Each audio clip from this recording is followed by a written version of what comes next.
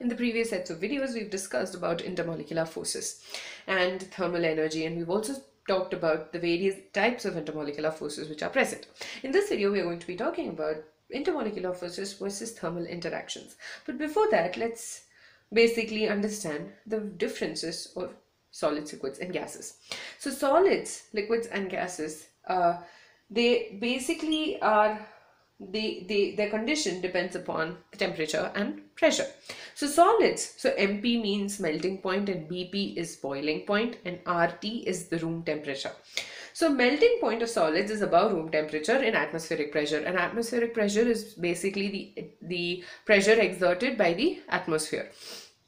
And room temperature is 20 degrees Celsius. So the melting point of solids is generally above room temperature, and that is in atmospheric pressure. For example, metals, all the metals, well, except for gallium and mercury, I mean, most of the metals exist as solids. And like, for example, iron is a solid and its melting point is quite high. Liquids, on the other hand, have melting points below room temperature. Water is the best example. The melting point of ice is 0 degrees Celsius. So after 0, I mean, when the temperature is above 0, it obviously turns to water. So, and the boiling point has to be above room temperature. So it does not change to gaseous state at room temperature. On the other hand, it stays as a liquid in room temperature. Boiling point for gases is below room temperature. For example, I think hydrogen as a liquid has a very low, boiling point, like it's in the negative 50-ish, I guess, or I think it's probably lower, but the point is it has a very low boiling point. So the solids, liquids, and gases also vary with respect to the intermolecular forces. So solids have the highest intermolecular force of attraction. Let's just draw the structure or like the arrangement of molecules in solids, liquids, and gases. That will help us understand this concept better. So obviously in solids, these molecules are very close together, so they have a higher intermolecular force of attraction than liquids. Liquids are actually farther apart, and in case of gases, they are even more far apart than liquids. So there is obviously a difference in terms of the arrangement. So states of matter, before I forget, when we talked about temperature, there exists a particular point called this the triple point, where a solid, liquid, and gas of a particular type of molecule can exist at the same time.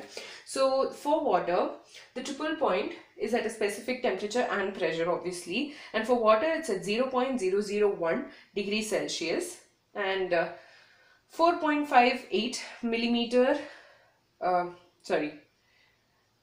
mmHg pressure, mercury pressure, and at this temperature and pressure, water vapor as well as ice can exist at the same time. So that's called as triple point, and there are various other states of matter that do exist, like you have plasma, but we'll be focusing on solids, liquids, and gases alone. So the intermolecular forces for solids is going to be the highest compared to liquids and then compared to gases. So let's start with gases. Now gases have a very negligible molecular interaction between them because the molecules are far apart. So they have the highest thermal energy. So let's just write this. So they have a highest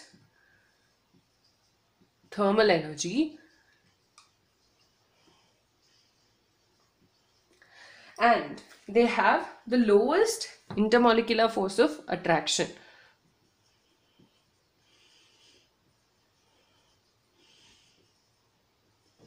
Intermolecular force of attraction is actually quite low or negligible.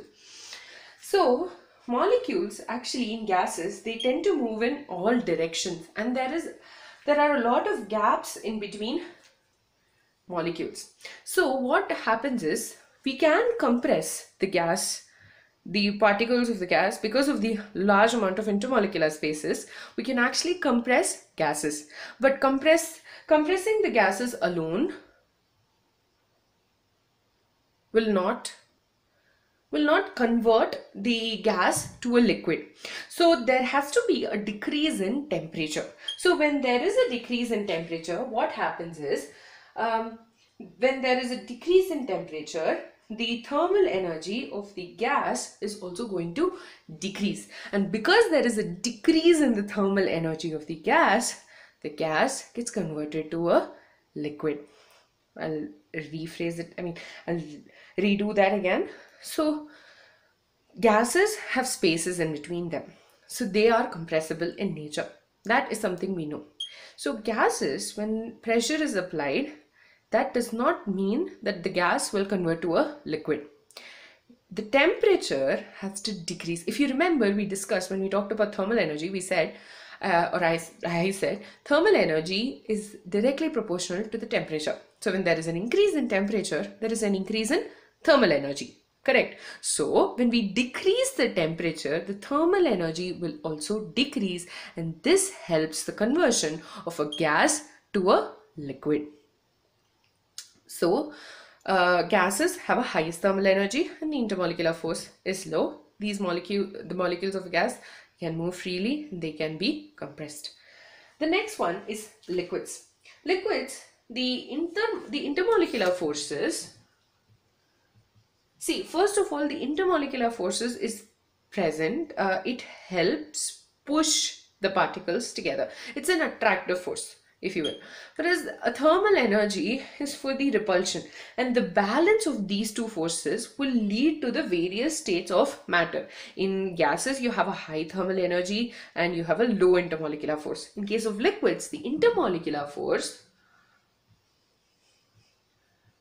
as well as the thermal energy is balancing out,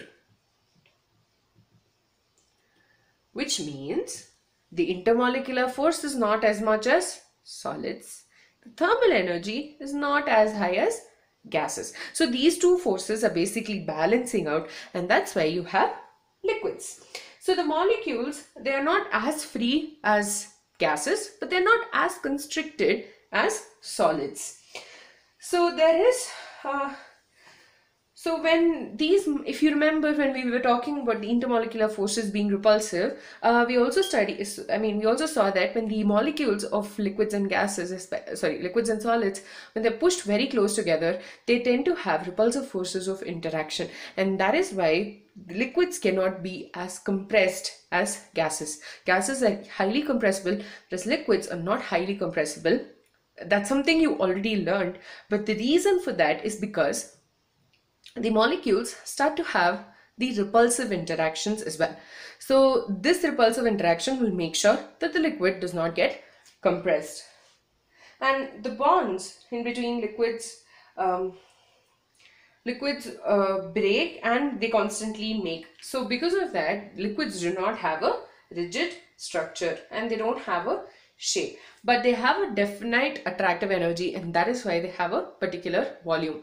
So when we talk about gases, if we have a box this size and a box this size and we have the same amount of gas present, the gas will basically, occupy the entire area. So you have a proper amount of attractive force present in case of liquids, and that is why it has a definite volume, but it does not have a definite shape due to the constant breaking and forming of bonds.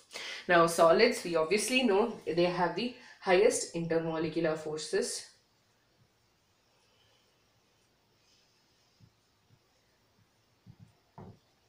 But the thermal energy is going to be low.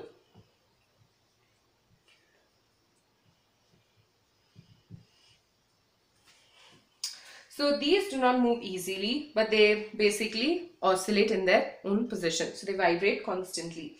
And the net force, however, since the intermolecular force is so high, the net force is obviously going to be attractive. And the molecules, as they come very close, obviously the intermolecular force tends to become repulsive. That's what we learned for liquids as well. Now, the low thermal energy cannot overcome the strong intermolecular forces, and because of that, the molecules cannot move freely. So the thermal energy is so low that it can't overcome the intermolecular forces, which is actually very high, and that in turn makes sure that these molecules cannot move freely. And the last one is when heated.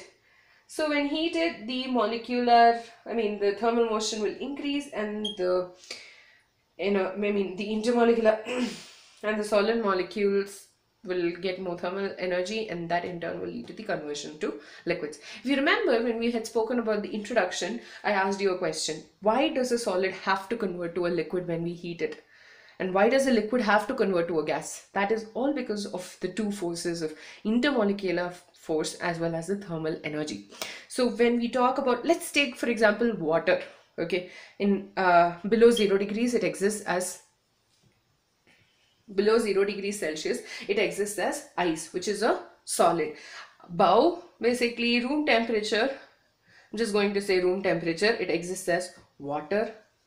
And above 100 degrees Celsius, or we're talking about a lab setting, generally you have water vapor in the air as well, but it can exist as water vapor. We're talking about boiling basically.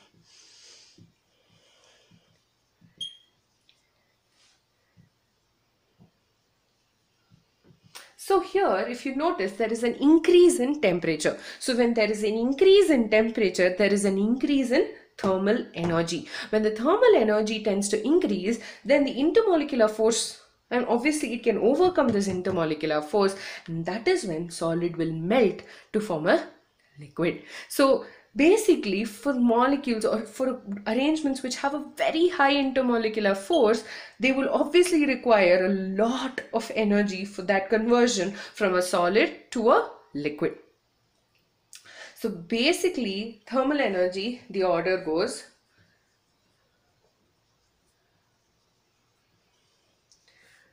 gas is more than liquid is more than solid. Whereas intermolecular force is going to be the opposite. Solid is more than liquid is more than gas. So to conclude, we have three states of matter: solids, liquids and gases. They vary with respect to their condition in a particular temperature and pressure. So solids have a melting point above room temperature and atmospheric pressure. Notice we're talking about pressure because pressure plays a very important role when we talk about boiling points and melting points. Liquids, on the other hand, have melting point below room temperature and boiling point above room temperature, whereas gases have a boiling point below room temperature in atmospheric pressure. So basic idea behind this whole concept is intermolecular force and thermal energy. Intermolecular force between solids is very high, thermal energy is low. There is a balance of intermolecular force and thermal energy in liquids, whereas in gases they have a highest thermal energy, because thermal energy is basically to do with movement of molecules, and molecules tend to move very freely in gases compared to solids and liquids. And the intermolecular force of attraction is actually quite low. So basically, solids, when the thermal energy cannot overcome the intermolecular force, and because of that, it stays in one place. The molecules just move in one place. Whereas in case of liquids, they actually move to an extent due to the formation and breaking of bonds. But liquids as such, they have a certain amount of attractive force, and because of that they have a particular volume. And in case of gases, they move very freely and they have the highest amount of thermal energy. And the reason we have the whole interconversion of states of matter is because of the thermal energy. When you have heat, when you start heating the solid, what happens is the temperature is increasing, the thermal energy will also increase, and that in turn is going to help it overcome the intermolecular force. And the moment it does overcome the intermolecular force, it gets converted to a liquid. And obviously the liquid is going to gain that, and it in turn is going to, if it's heated, it's going to gain more thermal energy, and because it's going to gain that thermal energy, it's going to get converted to gas. Now, when we talked about gas, we also spoke about one important thing, that pressure alone is not important, temperature is also important. So when there is a decrease in temperature, there will be a decrease in thermal energy, and that's how gases can be converted to liquids. In conclusion, thermal energy is order as gas has more thermal energy than liquid, which has more thermal energy than solid. Whereas intermolecular force of attraction is highest for the solid compared to the liquid and gas. With that, we're done with intermolecular force versus thermal interactions. In the next video, we will be talking about the gaseous state.